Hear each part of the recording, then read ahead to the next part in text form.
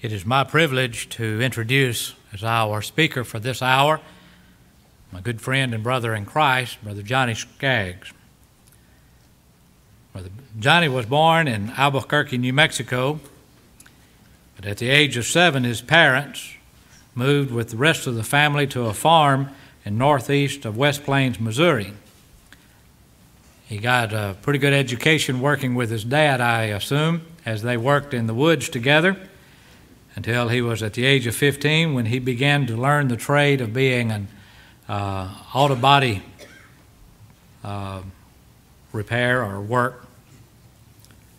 And I know that can be hard work. I used to sell products to the body shops years ago, re-chrome bumpers and Bondo and things of that nature. But anyway, Johnie preached his first sermon at the age of 14 in Winona, Missouri.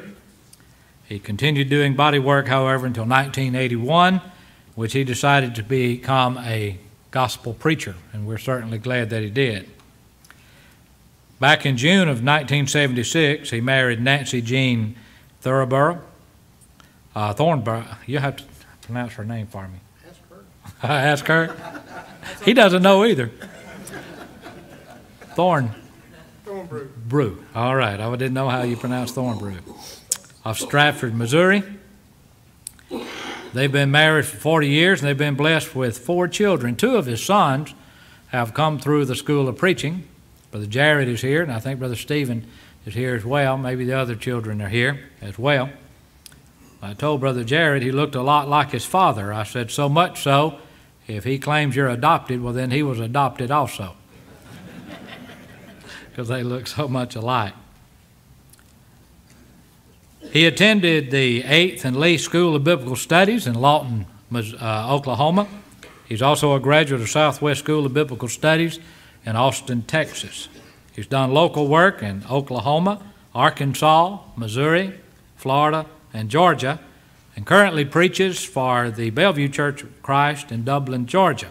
The students, a couple of years back, went on a campaign down there, and I was privileged to be there with them in that. He's taught courses at the Curry Street School of Biblical Studies in West Plains, Missouri, taught extension courses for the Florida School of Preaching, which is located in Lakeland, Florida. He currently teaches for the Georgia School of Preaching and the extension work, which he's located in Warner Robins, Georgia. He's written several tracts, 5 books. He's been the editor of 12 books, so he does a lot of printing. Also, he is the editor, owner, I guess you would say, of the Gospel Journal, and he holds meetings throughout many states and does lectureships throughout radio program, and on we could go talking about that. But he has a more important topic of which to speak this morning, and that is eternal life as seen in the book of 1 John. And we look forward to that because we're all concerned with eternal life, and we're glad that Brother Johnny's here to tell us about it.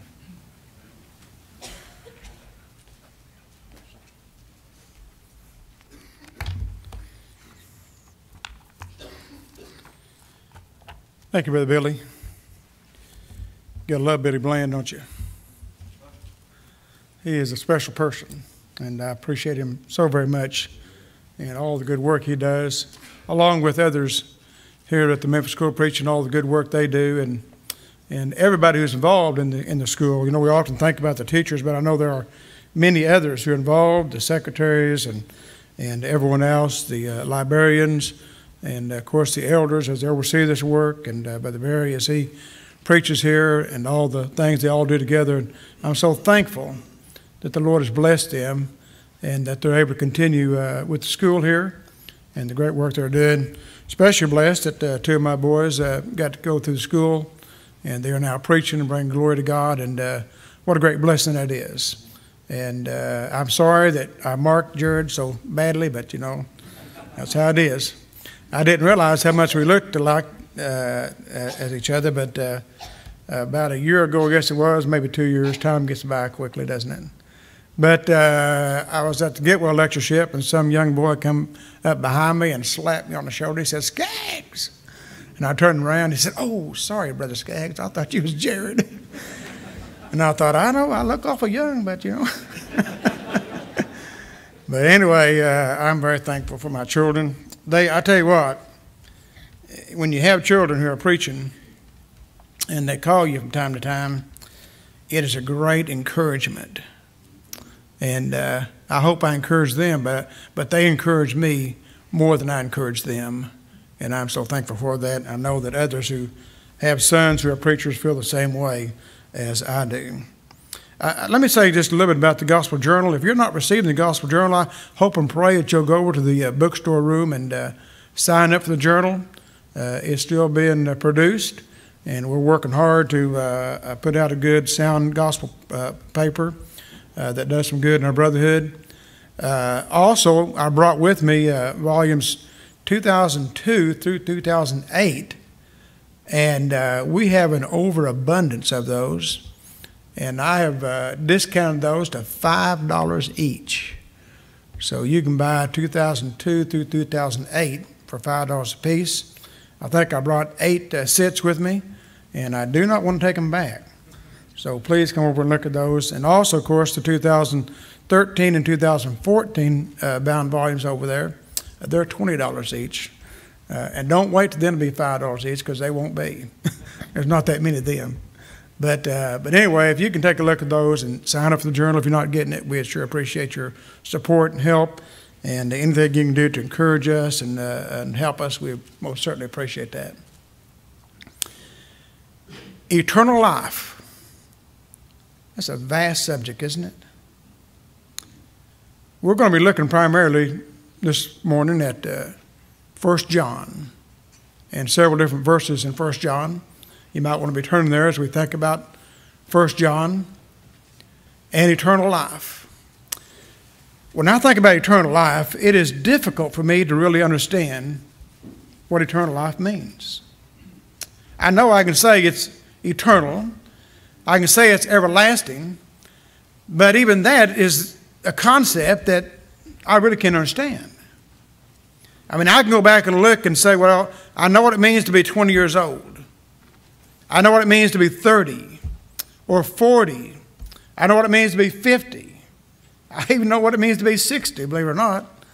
I'm about to know what it means to be 62. And I hope and pray I can know what it means to be 70, perhaps 80, maybe 90, and a little bit beyond that if the Lord wills. I can say I know what it feels to be like those particular ages because I have experienced those or in hopes to experience those. And so I can look at that in time and say, well, I know what it means to be 40 years old. I've been there. I've done that, see. I can relate to that. But when you think about eternity, I cannot relate to eternity. Everlasting, never-ending, eternal life. That's beyond my grip. But at the same time, I understand that it is a promise from God that He will fulfill. And so we have hope of eternal life. In 1 John chapter 1, or excuse me, 1 John chapter 5, John says this here, in 1 John chapter 5 and verse 13, "These things have I written unto you, that believe on the name of the Son of God, that you may know that you have eternal life, and that you may believe on the name of the Son of God." John says, "These things have I written to you that you may know." The word know occurs 39 times in this short book of 1 John. That ought to tell us something, hadn't it? That ought to relate to you and I that John is trying to get across to us that there is the ability here to know that we have certain things. In this case here, the ability to know that we have eternal life. I believe this, that when one leaves this world, and we're all going to leave this world at some time, life is short, isn't it? Eternity is forever. All of us are going to leave this world at some time, and I believe this, that when I die, when I leave this world, I can know with an absolute knowledge if heaven is going to be my home. Now, I stress that because at one time I was preaching that several years ago, probably back 20 years ago perhaps, and I made that statement, and an elder came up to me later and said, "John, you cannot say that." I said, "Say what?" He said, you cannot say that you can have an absolute knowledge that when you die, you're going to go to heaven. I said, well, why not? He said, none of us can have absolute knowledge about anything. And I said, well, do you know you're here? He said, yeah. I said, are you absolutely sure you're here? He said, well, of course. I said, well, that's absolute knowledge, right? Yeah, he said, but that's different. No, it's not any different. God assures us through the Apostle John, to the writers of John, that we can know absolutely that we have eternal life. And so you and I need to be aware of that. We don't need to wander through life wondering, will I make it to heaven or not? I would hate to go to my deathbed wondering where am I going to be at in eternity, not knowing. And John assures us we can have that knowledge. Humanity needs answers to what happens after life, don't they? And John gives us those answers. 4 times in this short but powerful book, John calls our attention to the phrase eternal life as it relates to our eternal life. And then in 1 John 4:17, he refers to the day of judgment, which also refers to the concept of eternal life. God will give us eternal life. However, eternal life is predicated upon certain things. There are some things you and I are going to have to do, first of all, and some things you and I are going to have to continue doing in order to maintain the eternal life that God has promised us. And I want to look at those things with you this morning in the time that we have allotted. Number one is this: eternal life is tied to our belief in the name of Jesus Christ. Do you believe in the name of Jesus Christ? Do you believe that Jesus Christ is the Son of God? If not, you cannot have eternal life. But those who believe in the name of Jesus Christ, they can have eternal life. Look back at the text we just read in 1 John chapter 5, verse 13. These things have I written unto you that believe on the name of the Son of God. John says, I'm writing to those of you who believe on the name of the Son of God. It's written for us, isn't it? John says, I'm writing these things to you who believe in the name of the Son of God, you see. These verses remind us of what John wrote in the Gospel of John, John chapter 20, verse 30-31. You remember that John there wrote many other signs truly to Jesus in the presence of his disciples, which are not written in this book, but these are written that you may believe, and that believing you may have eternal life, everlasting life. John says these things are written to give you the evidence, right? That when you read these things, you can see, right? And John here in this text here in 1 John 5:13 says the very same thing. These things are written to give you evidence that you may be able to believe. And one of the evidence is this: if we believe in the name of Jesus Christ, we have eternal life. Just as we can see the things Jesus did while living on earth, which causes us to believe him, that is the signs and miracles of things of that nature. When you read 1 John, it ought to bring light to you to understand that you can have eternal life. And so we must believe in Jesus, mustn't we? Let's go back and read a few verses earlier. 1 John 5, beginning verse 10. He that believeth on the Son of God hath the witness in himself. He that believeth not God hath made him a liar, because he believeth not the record that God gave of his Son. And this is the record, that God hath given us eternal life, and this life is in his Son. He that hath the Son hath not life, and he that hath not the Son of God hath not life. These things have I written unto you that believe in the name of the Son of God, that you may know that you have eternal life, and that you may believe in the name of the Son of God. Now, when we talk about believing in the name of the Son of God, the believing in Christ, and that being tied to our eternal life, we're not talking about just a mental assent to say, I believe in Jesus, right? What we're talking about here is a life that is dedicated based upon your belief in Jesus, that you're going to serve the Lord. That's the concept there. When one says, I believe in Jesus Christ, they're saying that I'm going to do what Christ enjoins upon me to do. And because of that, you and I can be assured that we have eternal life. And so that's the first point that I believe John makes, or at least that's how I'm outlining it. Secondly is this: eternal life is tied to walking in the light. Eternal life is tied to walking in the light. If one is going to enjoy eternal life, then he or she must continually walk in the light. And if one doesn't continue to walk in the light, then one cannot have eternal life. It's really that simple, isn't it? Sometimes we try to get things so complicated, don't we? When really, when you break it down to the basics, it's just so simple as saying that if you walk in the light, you have eternal life. If you don't walk in light, you don't have eternal life. And isn't that what John was writing about? In 1 John chapter 1, you recall, as John writes these words in verse 7, "But if we walk in the light as he is in the light, we have fellowship one with another, and the blood of Jesus Christ, his Son, cleanses us from all sin." You and I recognize that he is saying there, as we walk in light, as he is in light, that we're talking about this idea of continually walking, right? You see, the idea is this here. There was one time that you and I, we walked hand in hand with the devil, didn't we? Now, no one may want to admit that.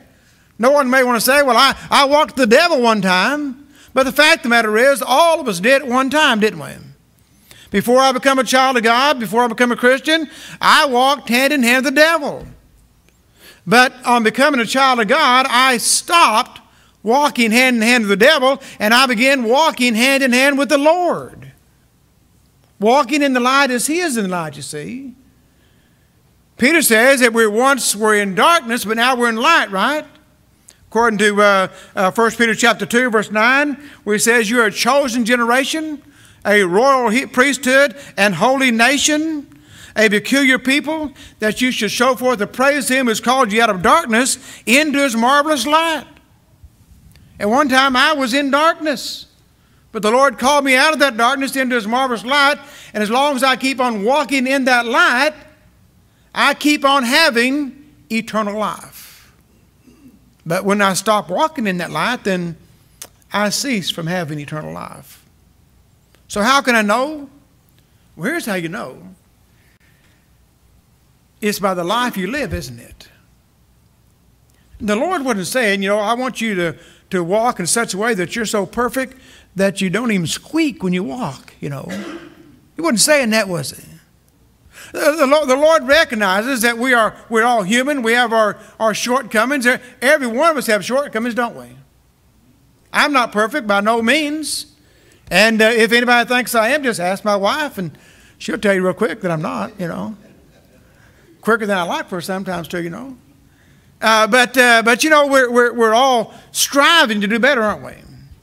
The one thing about it is this here, that when we realize we've done wrong, we ask God's forgiveness, and that's when we pick ourselves back up and begin walking back in the light, right? I'm so thankful that I don't have to be baptized every time I mess up, aren't you? Aren't you glad of that? It's like the priests of old, the children of Israel, back in the Israel days of Israel. Every year they had to make that sacrifice over and over. Aren't you glad you don't live under that law? I live under a new law now where I was baptized at a young age, come in contact with the blood of Christ. He cleansed me from all my sins. And from that moment on, instead of having to be baptized over and over and over when I commit a sin, I just had to repent of my sins. Ask the Lord to forgive me of my sins. When those things were of a public nature, I asked publicly. When they were of private nature, I asked privately. I wake up every morning, and I suspect you do too, asking God to forgive me for my sins. I go to bed every night, and I suspect you do as well, asking God to forgive me for my sins. And often through the day, I say, Lord, forgive me. That's not a mission that I sin every day, but it's just a concept that I want to make sure that I'm right with God, that I keep on walking in the light, and I keep striving to do what God would have me to do. Because here's what I want. I want eternal life. When I leave this world, I want to be with God forever.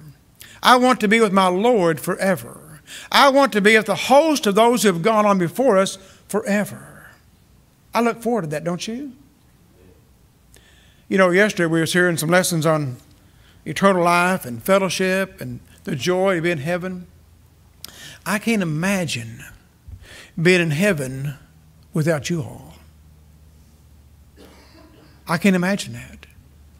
There are so many here that I have known for years. Some are new acquaintances.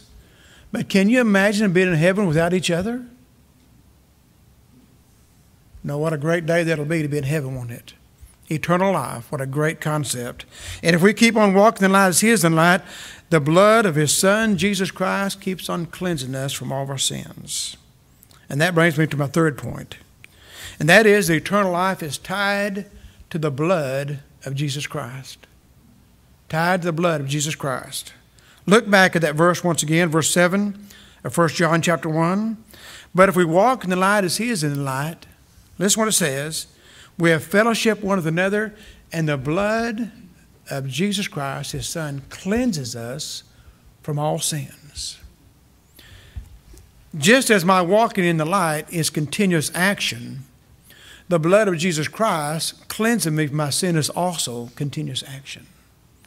As long as I keep on walking in the light, His blood keeps on cleansing me from all my sins.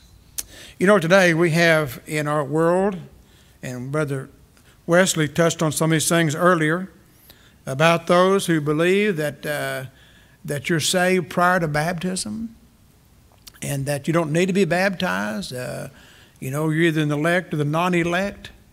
And I've often thought about this. How is it they think you can be saved without the blood of Christ? You ever thought about that? Now, you know, when they make those statements, you know, that you're saved prior to being baptized, what they're really saying, they may not recognize this. They may not fully understand what they're saying, but you and I need to understand it. What they're really saying is that they can be saved without the precious blood of Jesus Christ. And if they can do that, then why did Christ die? There's no reason for Him to die, right, if you can be saved without His blood. And that's exactly what they teach. Though, as I said, they would not admit that. Our Lord gave His blood on Calvary for the sins of humanity. In Matthew 26:28, for this is my blood of the New Testament, which is shed for many for the remission of sins.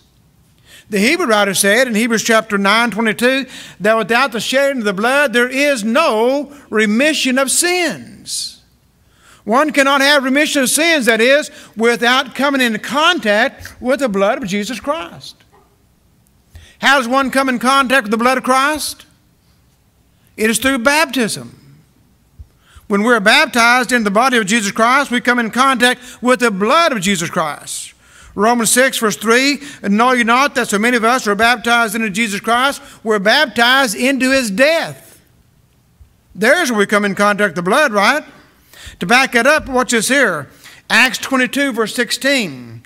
Ananias told Paul, Saul that is, and Paul later, why tarriest thou now? Arise and be baptized, washing away thy sins, calling on the name of the Lord. Acts 22, verse 16. Now, check this out. Revelation 1, verse 5, as you put these together. John says this here, from Jesus Christ, who is a faithful witness, and the first begotten of the dead, and the prince of the kings of earth, unto Him that loved us and washed us from our sins in His own blood. Now, John says in Revelation that Jesus Christ washed us.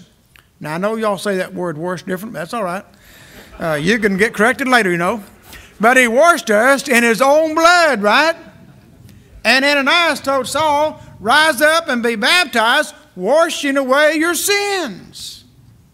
That's where it's at, you know. And I'll tell you what, you can search the Bible all over and you won't find a different answer. That's what the Bible teaches. And you're not even to recognize how important that is, that we understand that we come in contact with the blood in baptism. I'll tell you what, I'm having people say today, and things like, you know, well, if they're on their way to be baptized and they die before they're baptized, You know the Lord is, don't you know the Lord is going to save them, John? I said, I don't know any such thing. Now, I'm not being judgmental, but I'm just telling you what the Bible says. Unless you come in contact with the blood of Christ, there is no remission of sins. It's not that you think you're going to, or you hope you're going to, or you intend to. It's that you did, right? That happens in baptism. And so when one rises up out of that water grave, one rises up to walk in a newness of life, according to Romans chapter 6. That's where we're at, isn't it? And that's how we need to be. And then, having become a Christian, we have access to that beautiful blood of Jesus Christ constantly. Isn't that great? You know, I used to, when lived back in Missouri, I'd go down to Arkansas every now and then, Mammoth Springs, and I'd get in those spring waters, you know, and do a little trout fishing. And you walk in the spring water, and as you walk in the water, you're constantly in the water fishing, right? You see? And as long as I'm in that water, I understand what it means to be in the water, don't you? When I get out of the water, I understand I'm no longer in the water. I'm on the bank now, on dry land. And I've always thought about this idea that this is exactly what John's talking about. As long as I'm walking in that blood, keeping in that blood, I'm in the river of the blood of Jesus Christ, as it were. As long as I keep on walking in it, I keep on being cleansed from all my sins. If I get out of it, I'm on dry land, and there's no blood on dry land. It's only by walking in the blood that we have our sins cleansed constantly and continually. And so we need to remember the eternal life is tied to the blood of Jesus Christ. And then, fourthly, the eternal life is tied to our love for each other. I cannot overestimate and overstate the importance of love for each other. Brethren, we need to show love one for another. And I'm afraid in so many places it is lacking. And because of that, we're not growing as we ought to grow. Paul said this here in Galatians 5, verse 13. For brethren, you are called into liberty. Only use not your liberty, says, for occasion to the flesh, but by love serve one another. Hebrews 13, verse 1, the Hebrew writer said, let brotherly love continue. You know, the Hebrew writer just assumes it's already there, right? He doesn't say let it begin, let it start. He says let it continue. You now need to recognize as we become children of God that we are to love one another and grow in that love to each other. Continue in love. And by that, all men will know that we are disciples of Christ, of course. The love we should have towards our brothers and sisters is essential to our eternal life. Without it, we will not be with our Father who abides in heaven. Listen, you cannot hate the brethren and have eternal life. If you want eternal life, you're going to have to love the brethren. The love under consideration here is that for which our brother in Christ should have one for another. And where it does not exist, there is the absence of divine parenthood. Do you understand that? If you do not love each other, then you cannot love God. And there's the absence there of that divine parenthood. I need God as my Father, don't you? Amen. And I need you as my brothers and sisters in Christ. And Lord Jesus Christ being our other brother. John will later say this here, 1 John chapter 2, verse 15. Whosoever hateth his brother is a murderer. And he says, you know that no murderer hath eternal life abiding in him. Now, John equates this, the concept of not loving your brother, and that's what that means to he that hateth his brother. The meaning is to not love your brother. One who does not love his brother as he ought to, the Bible says, John says, he is likened unto a murderer. Now, none of us would want to be called a murderer, right? But John says that's exactly what we're likened unto. And then he adds this here, and you know that no murderer has any part in eternal life. Therefore, he that does not love his brother has no part in eternal life. Wouldn't you hate to be the one who all your life attended services Sunday morning, Sunday night, Wednesday night, and did other things, but yet held that grudge against your brother and showed you didn't love your brother, and stand before God in the day of judgment and hear these words, "Depart from me, I never knew you"? And he says, here's why: because you hated your brother. What a great shame, right? What a great shame. I know that we all deal with different situations at different times in our life, and sometimes those situations can be very difficult, right? Sometimes they can make you sour. Sometimes they can make you very upset. But you got to push through those things, don't you? And you got to realize this here, that we're here to bring glory to God, right?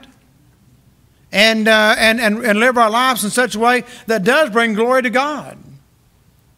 And love the brethren as we ought to.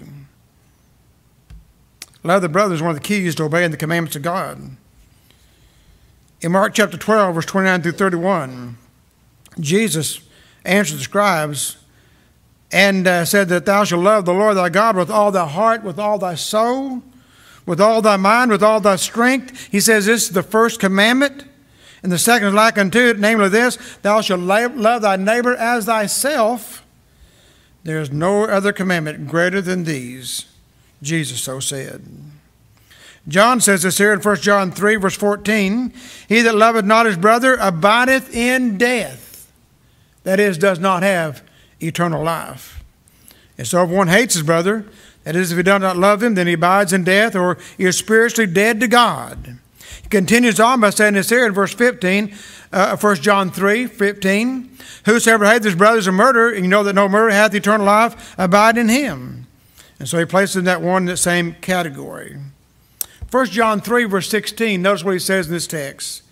Hereby perceive we the love of God, because he laid down his life for us, and we ought to lay down our lives for the brethren.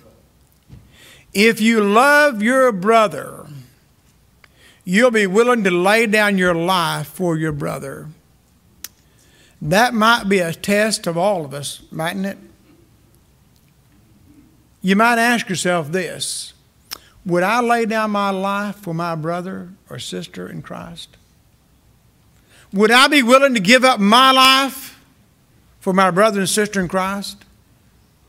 Now, if you ask me if I'd be willing to give my life up for my wife, I would happily say yes. Or for my children, with the exception of Jared, I would happily say yes. No, Jared, I'd do that for you too, son. At least you'd be left behind, so you can look like me. I'd carry on that way. Now, we would give up our life for our children, right? Who wouldn't, right? I mean, you know, I'm about to be 62, and I've lived a good life. I'm content to go on and be with the Lord if the Lord wants me to go with him. And if I need to give up my life for my children, I would gladly do it. You know, show you how dedicated my wife is. One of our kids was needing some help one time, and it was going to cost us quite a bit. And she said, well, I'm just going to sell a kidney. You know, she tried to get me to sell my boats. I said, no, I'm not doing that, you know. But she said, well, I'll just sell a kidney. And then she found out it was illegal. She couldn't do it. But the Lord blessed us anyway, and we had the money. But that shows you the kind of dedication she has, that she'd give up her own body parts to help one of our children, see. And I know this, she would give up her life to help one of her children, and even me if so called upon. But that being said now, that's love, isn't it? And you love those whom you're close to, right?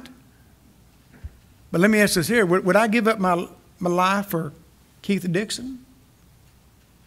Right? What about Brother Hayes or Tim Hayes? Would I give my life up for him? See, they're up front. I can pick on them. And the answer is yes. Absolutely. Because they're my brothers.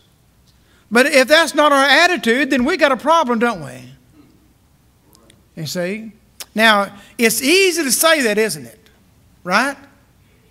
It's difficult to do, isn't it? But we need to be in the position of doing instead of just saying. To be really meaning what we say, that we would do that if called upon. And I know this, those of you who are here, you would gladly do it because you love the Lord. And I'm so thankful for your great love for the Lord. And so we need to be real and realize just how much we need to love one another. I'm reminded us here in John 13, 34 and 35. A new commandment I give unto you, that you love one another as I have loved you, that you also love one another. By this shall all men know that you are my disciples, and that you love one another. John 13, 34 and 35. John uses the word love 39 times in the book of 1 John. He uses the word loveth 9 times in the same book. And only 4 of these times, John used the word love to refer to the love of the world. John uses the word love as it relates to the love of the brethren 19 times in this book. And the other use of the word refers to either the love of God or the love of the Lord. Therefore, half of the use of the word love relates to the love of the brethren. That ought to tell us something, hadn't it? That in this short, little, concise book, John emphasizes over and over and over love for the brethren. And so it ought to be important, hadn't it? If he's talked about it that much. And we didn't recognize just how important it really is. Lastly, can one lose their eternal life? You see, just because you and I recognize that we have eternal life, and just because we recognize that we can know with an absolute knowledge that we have eternal life, we still need to recognize this, that we can lose our eternal life, right? We can lose our eternal life. We can start living in such a way that we no longer are walking in the light, can't we? We can lose our way in life, right? You know, I remember several years ago, I began a business in West Plains, Missouri, and we were having quite success at the business. It was doing rather well. And the business started taking care of me more than I was taking care of it. I mean, it began to control me. And I had my advertisement up in these big billboards, all coming in every place in town, you know. You couldn't come into West Plains without seeing my billboard. It was big and bold, and I wanted everybody to see it, you know. And the community, the people in charge, they started wanting me to come to all these big meetings, you know, and I started getting the big head. Boy, I'm somebody, you know. And I'd been preaching full time all my life until that time, well, when I started preaching at least. But my mother taught me one of the best lessons I've ever been taught.